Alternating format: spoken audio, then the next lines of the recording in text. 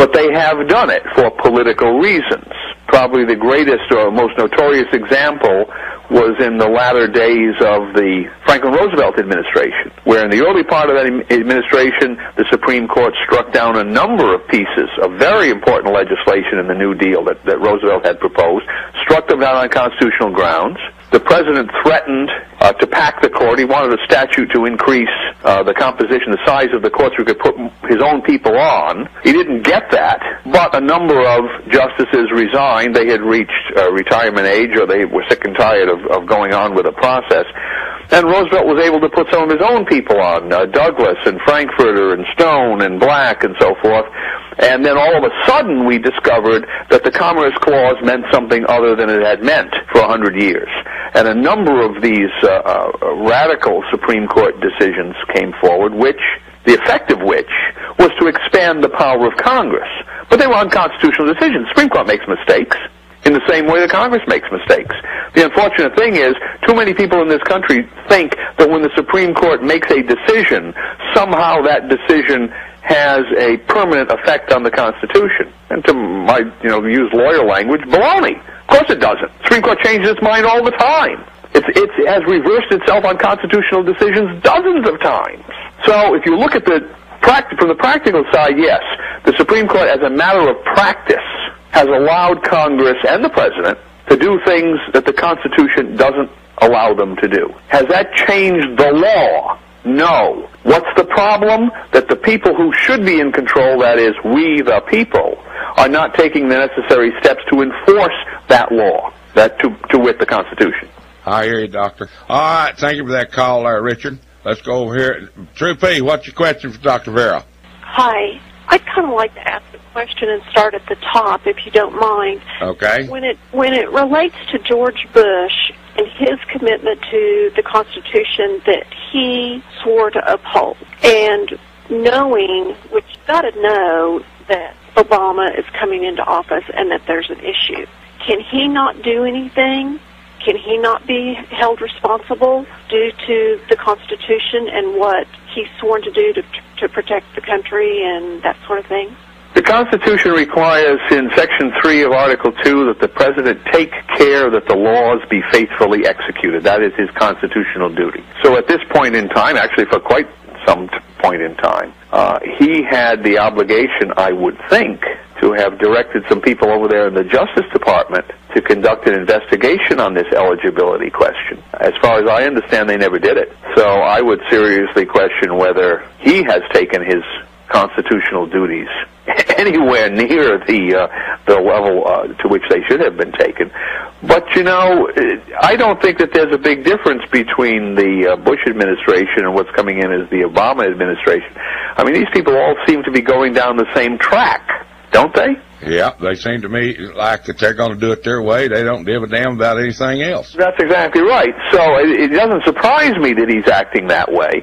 I suppose I will be a little surprised not to see the Supreme Court eventually do something here, because in a sense they're the last bastion. But I've come to the conclusion that there is so much corruption in the political realm, and I mean that not in the sense of people taking money, under the table, but the system is simply corrupted by careerism and ideology and factionalism and so forth and so on, that until the people themselves reassert their authority through their Constitution, we're never going to see any change here. We're going to see things get worse and worse and worse, until finally the monetary system comes out on their head. That's the real weak link in this whole system, the monetary and banking structures, because they're inherently flawed. And there's no way out of that other than replacing them, which will require changing a lot of attitudes or a lot of personalities in our political institutions, or seeing them collapse. Okay, Dr. Vieira, that's an excellent answer. Thank you, caller. Thank you for that call. Let's go up here to Joe on line 2. Joe, what's your question for Dr. Vieira? Good evening. A little quick comment first. I think those militias need to focus on the 17th Amendment so the states can have representation in Washington again. That's another good question. But my question is the Red Amendment book. Are you familiar with it, and could you comment on it if you are?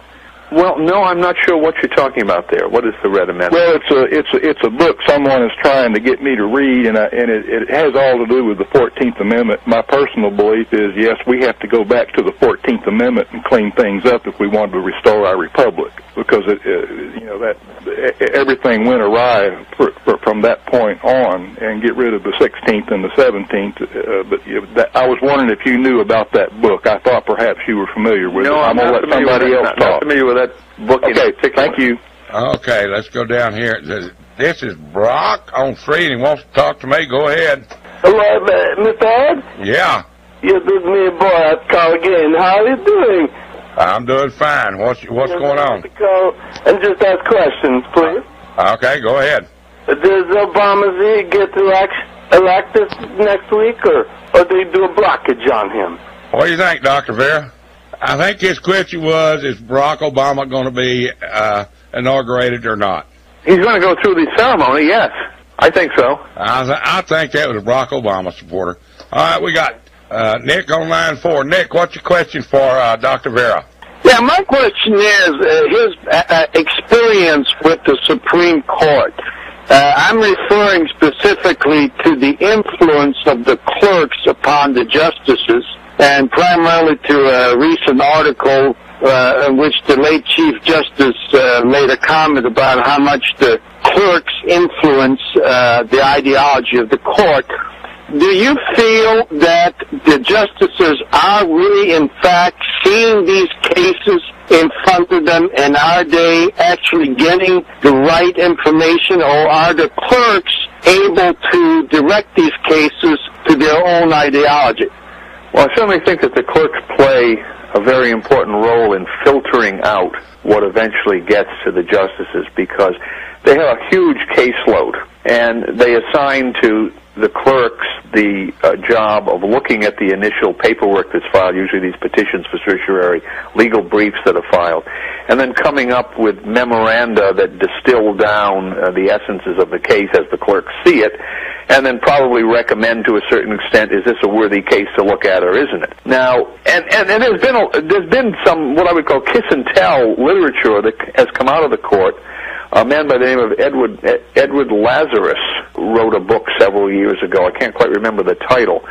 He had been a clerk in the court, and he tells some behind-the-scenes stories of kind of the infighting that goes on and maneuvering and political argumentation that goes on within the court, left and right of the political spectrum. So the clerks do have what I would say a tremendous amount of practical influence there. But if you look at a case along the line, and that would also go even to a case that's important, because they may do a lot of research and provide that kind of information to the justices, and the justices may very well not go behind that research and check to make sure whether it's really valid. But in a case like this eligibility question, this matter is so notorious that I would find it hard to believe that the justices are not themselves looking at the petitions that are filed. They're not just taking the clerk's words for it. They're actually looking at them. I would hope that that's the case. But I'm fairly sure that in a large number of cases, many of which may be meritorious on other issues, that no, the clerk sends up a memorandum a couple pages long,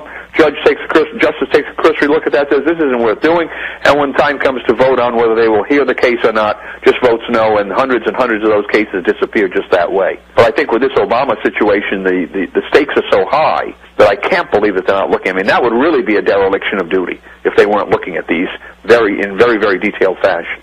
Okay, Nick, we thank you for that call. Let's go up here to Jim before I bring Jim up. We still got we got one line open right now, folks. Okay, Jim, what's your question for Dr. Vieira? Hi, Dr. Vieira. Really great to hear you speak here tonight. I'm really enjoying this. Thank you. How do you see this, what's going on, not just the Obama situation, the eligibility situation, but the world financial crisis and other important matters, all yoking together on the same oar, pulling for global government? Oh, yes, and in a sense it's from two perspectives, too. Of course, there's been a plan for a long time for global government. I mean, it goes all the way back to before the League of Nations, for heaven's sake, after World War I. This isn't something that was invented by the Bush administration.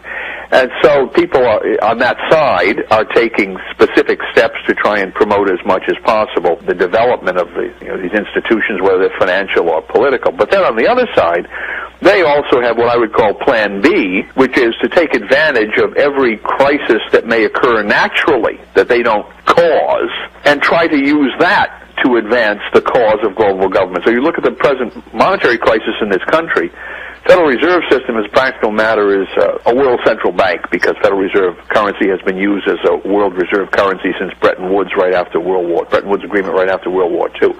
The thing is inherently unstable. It's starting to shake itself to pieces. One solution to that is the one I and others propose. Let's go back to a proper currency within this country. The globalists look at this crisis and say, well, this is now an opportunity for us to drive the system in the direction of a regional currency such as the Amero, which has had a certain amount of play in the media, or perhaps even a global currency. It's another way we can use